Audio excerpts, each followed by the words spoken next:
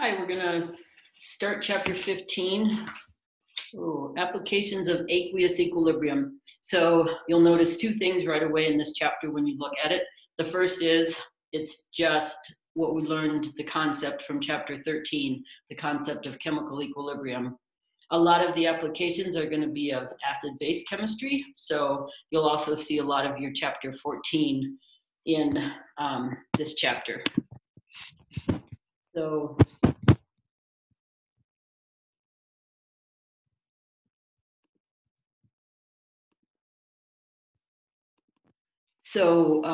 you should find it interesting no matter what you're taking a chemistry class for. This is they'll have a lot of examples from everything from dentistry to ecology, things like acid rain, how that impacts solubility, how fluoride helps your teeth, just all sorts of applications to geology, environmental science, biology. So hopefully you'll find something in here that's of interest to what you want to study. So chapter 16 in the new edition is chapter 15 in your text. And so the first thing we're going to think about is how do acids and bases neutralize each other? So this is an example of a strong acid, strong base neutralization reaction.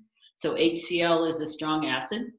NaOH is a strong base. So if you look at the difference between the first reaction and the second, the difference is that they've changed it to net ionic. So when HCl is in water, if it's a strong acid, it's completely dissociated to make H3O plus and Cl minus.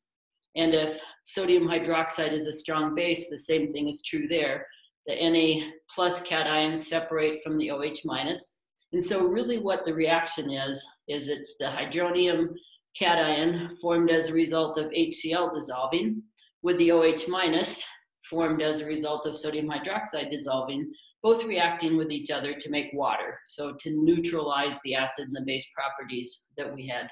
So when you add equal quantities of a strong acid and a strong base, the pH should be 7.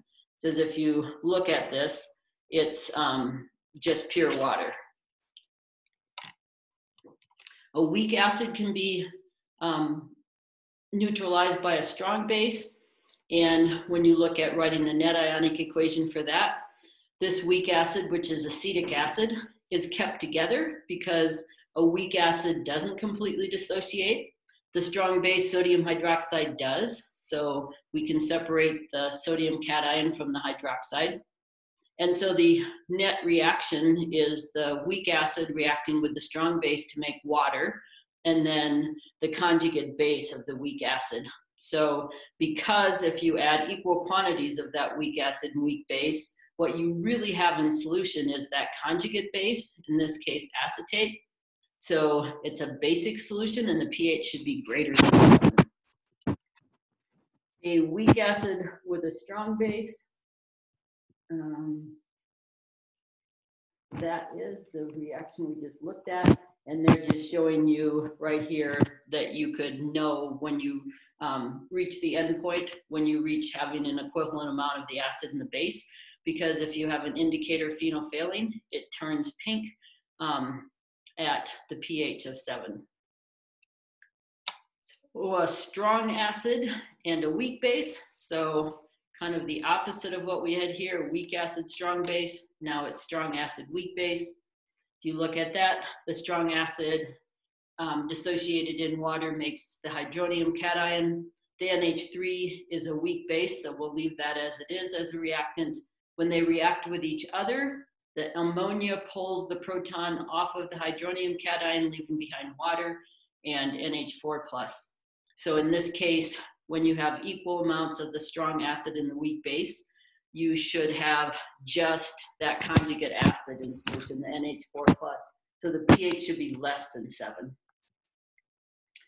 And this is just a picture. You could use an indicator to know that you've reached that endpoint. You've reached the point at which you've added equal quantities of the strong acid and the weak base.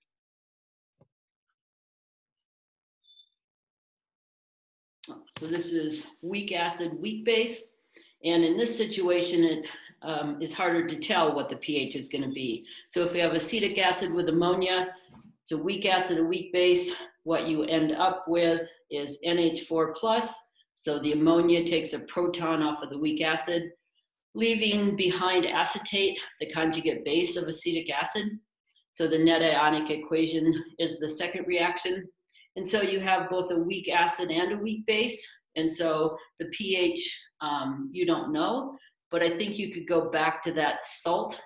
What are the acidic and basic properties of salts, and go back and compare the Ka and the Kb to see whether the weak acid is a stronger acid than the weak base is a base.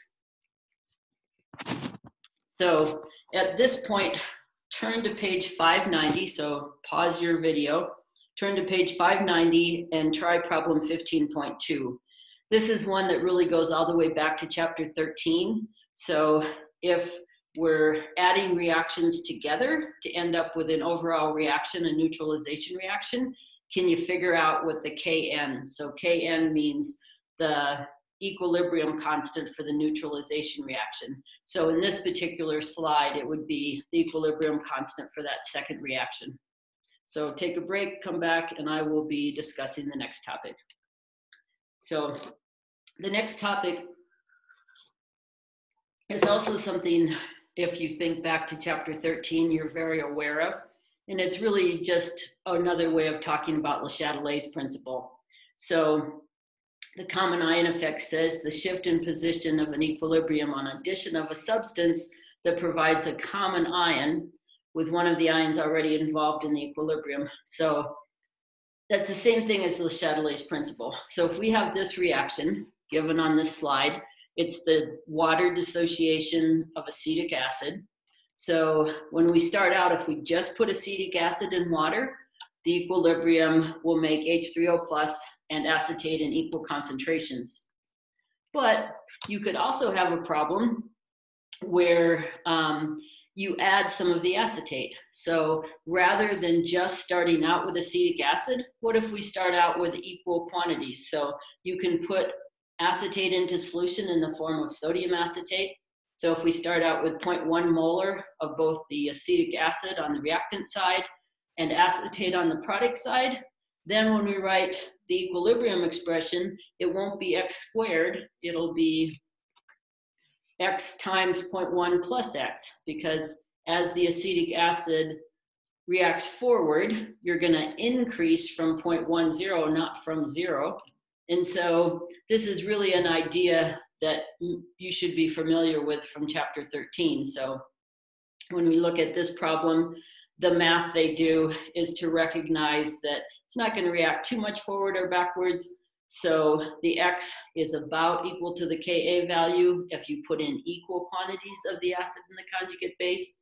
And so the pH in this case would be equal to 4.74. The common ion effect is just showing you that on the left-hand side, when you have acid or acetic acid and sodium acetate, the pH is 4.74. And when on the other side you have simply acetic acid, the pH is very different. So when you have an indicator in there, methyl orange, the color changes from yellow to red if you have the common ion effect. So the common ion effect is really Le Chatelet's principle. So the addition of acetate ion to a solution of acetic acid suppresses this dissociation. The equilibrium shifts back to reactants. So that makes sense. That's exactly what Le Chatelet's principle would say. If you add some of the product, you're going to force the reaction to go back to reactants. And this is just showing you that in a visual way. The more acetate you add, the lower the H3O plus concentration is. So the more of the H3O plus will react backwards as you add more acetate. So just in a graphical sense, you can visualize that. So a buffer solution is very, very important to ecology, to biochemistry, to geology. It's just a really, really important concept. So it's a solution that contains a weak acid and its conjugate base. And we'll see that that chemistry allows that solution to resist drastic changes in pH. So it could be something like acetic acid plus acetate, HF plus F minus, NH4 plus NH3. So any weak acid and conjugate base can't be a strong acid, strong base, and it can't be a weak acid and some other weak base that's not its conjugate. So this is just showing you if we make a buffer solution with acetic acid,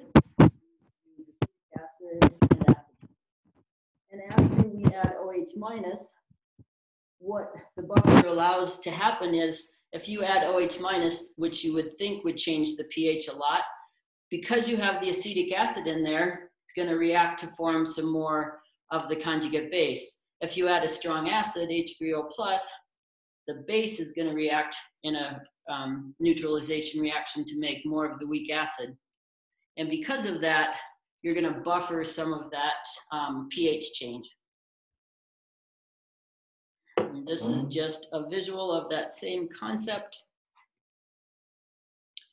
And this is just a visual showing that the pH doesn't change that much, so the color doesn't change if you have a buffer versus if you just have a solution. So in the far left, you have pure strong acid, you add a little bit of strong base, the pH changes significantly. In the next case, you have a buffer of acetic acid and sodium acetate. You add a little bit of sodium hydroxide in the last picture, and the pH change stays about the same. The color doesn't change for your indicator. So one really easy way to figure out the pH when you're making a solution is to just rearrange essentially the Ka expression. So if we start out with the Ka, we know that the equilibrium expression would be the concentration of hydronium cation times the base divided by the concentration of the acid. If we want to figure out the pH of the solution, depending on the acid-base concentration, we rearrange and pull the H3O plus to the left and the Ka and everything else to the right. And then when we look at that, if we take the negative log of each side, then we get pH on the left side, and we get pKa, and the negative log of acid over base ends up being the positive log of base over acid. Because remember, log of 1 over x equals negative log of x. Those relationships are in the back of your book. So this equation is called the Henderson-Hasselbalch equation. So it allows you to determine the pH of a solution. If you know the Ka of the weak acid, and you know how much of the weak base and the weak acid you put into your solution. Oops. And right there, I will let you take a break. So go back to page 593 and do problem 15.4. That's the common ion effect. And then after you do that one, go to page 597 and do problem 15.7, which is on buffers, which a buffer essentially is a common ion effect problem. So the next thing we're going to talk about are titration curves. So titration, looking at the titration of a weak acid, strong acid, weak base, any of those, and monitoring the pH, you can learn a lot about the properties of that acid or the base. So it's a procedure for determining the concentration of a solution by allowing a carefully measured volume to react with a solution of another substance whose concentration is known. The equivalence point is the point at which stoichiometrically equivalent quantities of the acid and base have been mixed. So the way you would carry this out is, for example, if you have sodium hydroxide in the beaker, you would have HCl in the burette. And as you add the HCl, you would monitor the pH, and you could make a graph of that. You'll see for this strong situation where it's a strong acid and a strong base, at the equivalence point, the pH equals 7. So that's the point at which we've added equal amounts of H3O plus and OH minus. So we have pure water, so the pH should be 7. So we'll look at more titration curves like this. So this would allow you to figure out something about, in this case, what the concentration of the HCl was.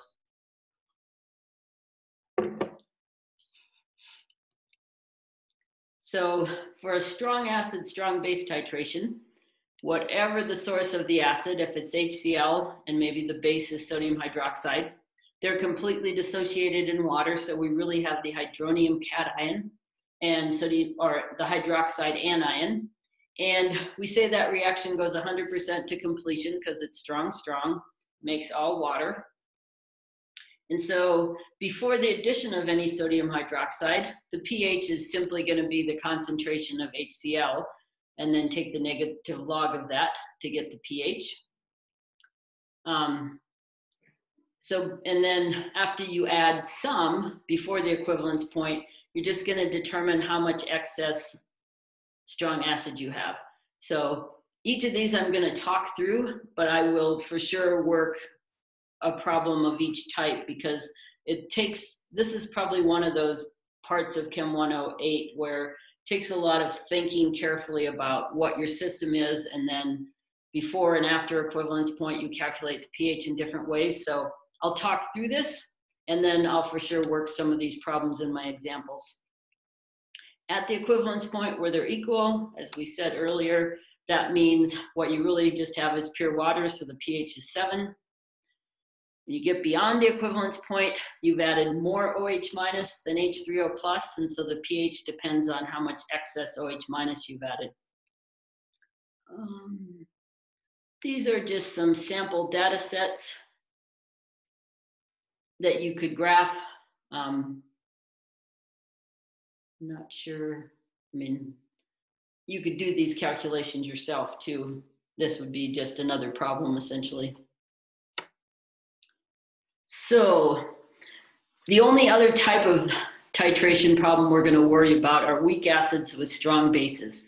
So something like acetic acid, which stays together, with sodium hydroxide, which is dissociated. And we'll find that they're going to have an equivalence point with a different pH. It won't be 7, and it's slightly different how we calculate the pH at each point.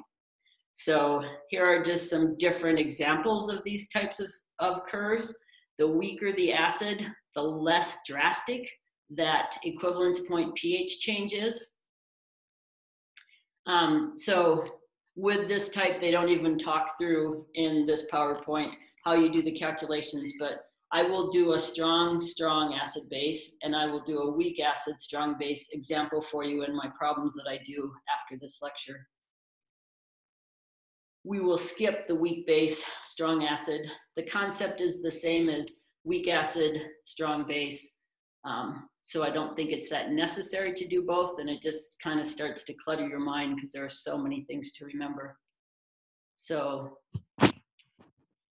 this is working through how you would calculate that, but I just said we're skipping it. We'll also skip polyprotic acids with strong bases.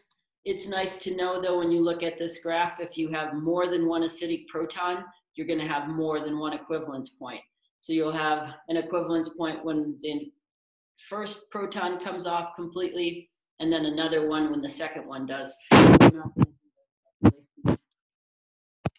are going to do is talk about solubility. Solubility is pretty important. It's important in all sorts of places, everything from what's soluble in your blood to why your teeth decay, to what dissolves in lakes and what's the chemistry of acid rain. So solubility equilibrium is super important. When you look at this slide, what you notice right away is you could have written a K for a solid dissolving in water back in chapter 13. We're going to call it a KSP, a solubility product, rather than a K, just to specify that it's for a certain example of chemistry. But you write it the same way, products over reactants. The reactant is a solid, so it's left out. So in this case, the calcium fluoride KSP would be calcium times fluoride squared. And this just shows you that clearly, however many cations and anions you have in the dissolving process, those are always going to be your exponents. Measuring KSP and calculating the solubility product. So if the concentrations of calcium and fluoride in the standard solution of calcium fluoride are known, KSP can be calculated. So in this one, it says that the calcium is 2 times 10 to the minus 4. The fluoride is 4.1 times 10 to the minus 4. You put those into the expression, you can determine that the KSP is 3.4 times 10 to the minus 11, just like you'd calculate the value for any equilibrium constant. Here are a few KSP values. Some things like aluminum hydroxide are barely soluble at all, 10 to the minus 33. Other things like lead chloride, lead 2 chloride, 1.2 times 10 to the minus 5, so much more soluble. So there's a whole table of these in the back of your book. So as you work problems, if you need KSPs for other compounds, you'll find a huge table at the back of your book. Okay, so this is a similar idea. So if we have magnesium fluoride, every time one magnesium fluoride dissolves, we get 1 magnesium 2+, and you get 2 fluoride anions. So if we want to know the molar solubility, we will take the KSB P. Was it on this slide? No. So they must have gotten it from the back of the book. So take the KSP and solve for X. So now the concentration of magnesium is X. The concentration of fluoride is 2X. And it seems redundant, but the concentration of fluoride is 2X. So you have to square that within your expression. So you can solve that easily and come up with X equals 2.6 times 10 to the minus 4 molar. That's the molar solubility, because if you think about it, when a mole of magnesium fluoride dissolves, you get a mole of magnesium 2+. So the molar solubility is equal, in this case, to the magnesium 2+ concentration. So with the common ion effect, just like with acids and bases, it's just Le Chatelet's principle. So let's try, say we try to dissolve magnesium fluoride in a solution that already has a bunch of fluoride. So sodium fluoride is very soluble, and it wouldn't have a KSP in your table. That's one way you would know that. You'd also know it from the solubility rules from chapter 4 in Chem 107, which I would give you on the test, where it tells you that all sodium compounds are soluble. So if I say I have a 0.10 molar solution of sodium fluoride and it's completely soluble, that means I've made a 0.10 molar solution of fluoride. So now if we want to calculate the molar solubility, will it go up or down? We should predict it should go down, because Le Chatelet's principle says we put a bunch of product in, so the reactant is going to go backwards. So we'll solve exactly the same way. We have a KSP. X is the magnesium 2+ concentration, which is also the molar solubility. The fluoride concentration is what we've put into the solution, 0.10 plus 2X, and that whole quantity has to be squared. So we get a molar solubility of 7.4 times 10 to the minus 9. And it is true, that's far less than it was when we tried to dissolve magnesium fluoride in pure water. Then the molar solubility was 2.6 times 10 to the minus 4.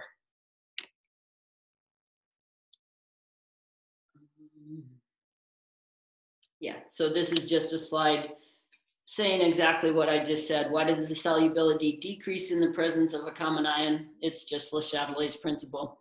Add some product and you're going to force the reaction to go the opposite way. And this is just showing you that in a visual. The solubility of magnesium fluoride decreases as you add more sodium fluoride. So you're adding more product for this solubility reaction, so you're forcing the reaction backwards. Solubility and the pH of the solution. So this too is something that, when you think about it, is something you could have done in chapter 13. So if we dissolve calcium carbonate in acid, the carbonate reacts with the hydrogen on the hydronium ion. And so you get calcium 2 plus HCO3 minus. So because of that reaction, that means that calcium carbonate solubility increases as you add H3O plus, because as it dissolves, you take out the carbonate and make it into HCO3 minus, which is bicarbonate. Another thing that impacts solubility, before we do this one, I want you to do a couple problems. So just on the KSP idea itself. So on page 612, there's a problem 15.20, so problem 20. And on page 615, there's a problem 21. So just take a break, pause the video, try those two problems and make sure you're understanding. Come back and we'll talk about complex formation. So if we think about the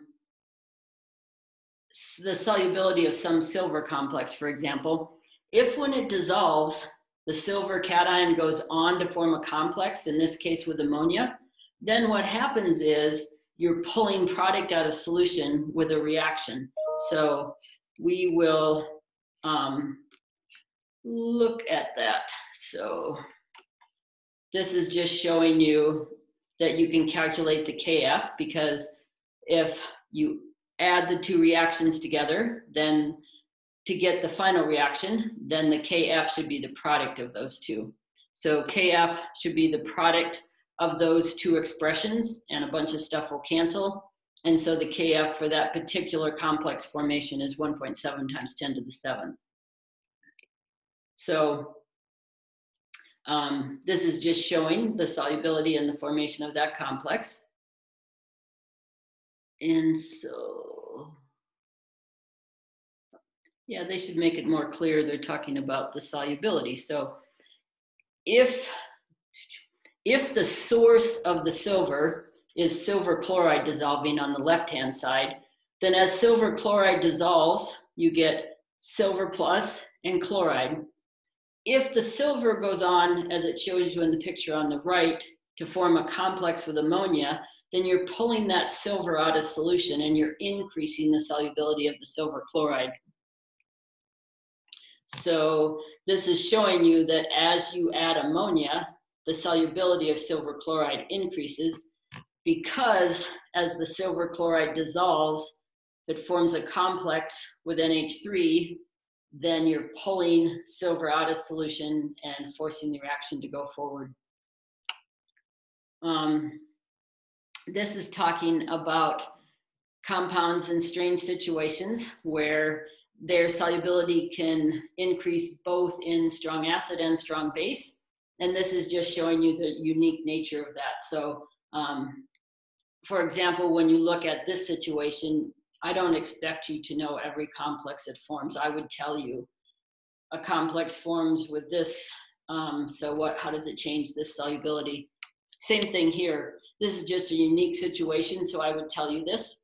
As aluminum hydroxide dissolves, if it dissolves in the presence of hydronium, when the OH minus comes off, it'll react with the hydronium, with the acid. And so you'll get water.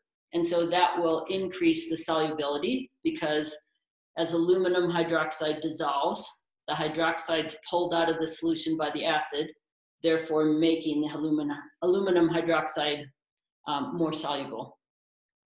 The way it happens in base is by complex formation. So with the aluminum hydroxide, if you dissolve it in the presence of OH minus, the aluminum hydroxide complex that's shown on the right-hand side is still a soluble anion. And so in base, it dissolves because of that complex formation.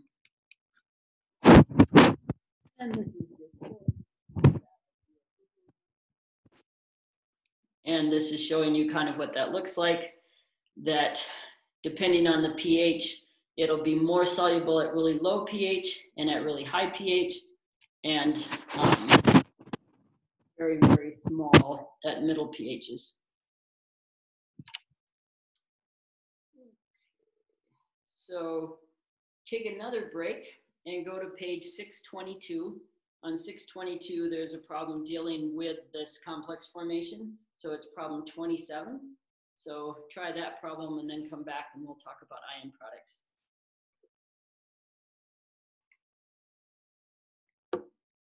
So an ion product is really a Q.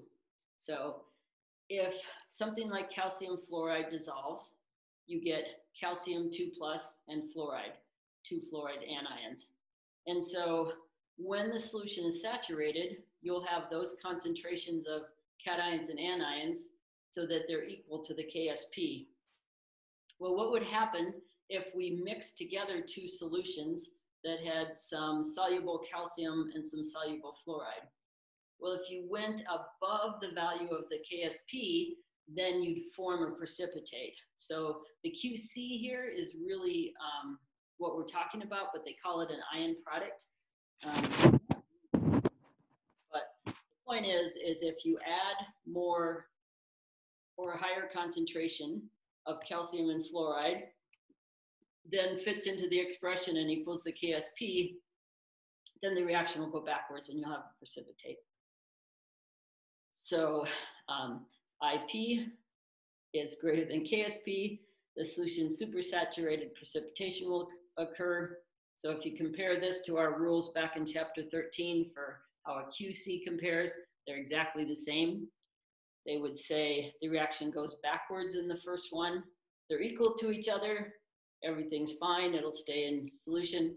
If IP is less than KSP, the solution is unsaturated and precipitation will not occur. So you will not have gone to the point where the solution has all it can handle of those ions. So separation of ions by selective precipitation. So this is a unique situation where we have a metal sulfide, and in the presence of acid, when it dissolves, the acid reacts with the sulfide and makes H2S. And so it's called the KSP, the solubility of a metal sulfide in the presence of acid. So solubility product in the presence of acid. And this just shows you how you would write the expression based on the reaction. And then you can ask the question, do I have more in solution than the solution can handle? And if that's true, then some of it will precipitate.